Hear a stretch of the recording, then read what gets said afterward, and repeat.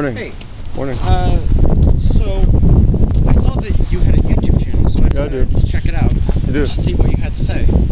And you oppose birth control because you believe it's dangerous? I oppose it because it leads to the death of children. And because it treats birth control treats children as a burden, as a curse, not a blessing, as God talks about, as the law of God talks about, God's word. Not everyone is able to have a child at the time that they get pregnant, though. Well, yeah. What do you mean have a child? You mean they can't take care of their child? Yeah.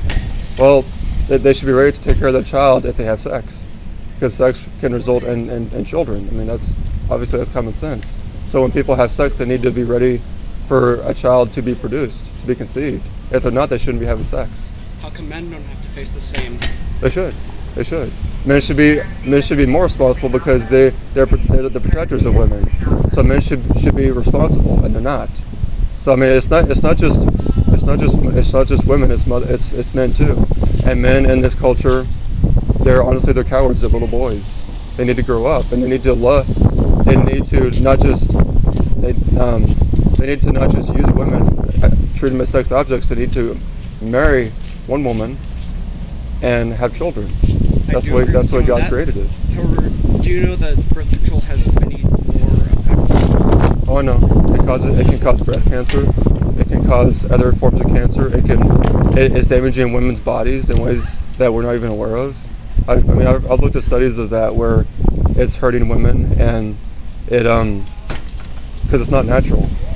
It's not natural. According to an article on healthline.com by Deborah Rose Wilson, birth control can help reduce acne, provide menstrual relief. I've heard some benefits it can cause. It gives cancer protection in bone marrow.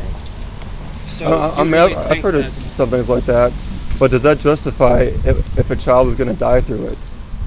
It doesn't.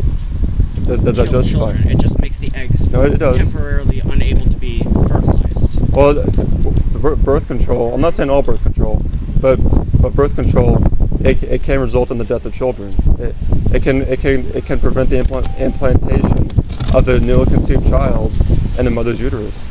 It can prevent the child from implanting to the uterine wall, and the child can starve to death because the child is not able to live where God intended him or her to live. In the 4 articles I read, none of them had anything to mention of that, and none of them them were they're sponsored by. They're not telling the truth then, because birth control does lead to the death of children. Now, I'm not saying always. I'm saying it can, and if something can lead to the death of people, should we do it?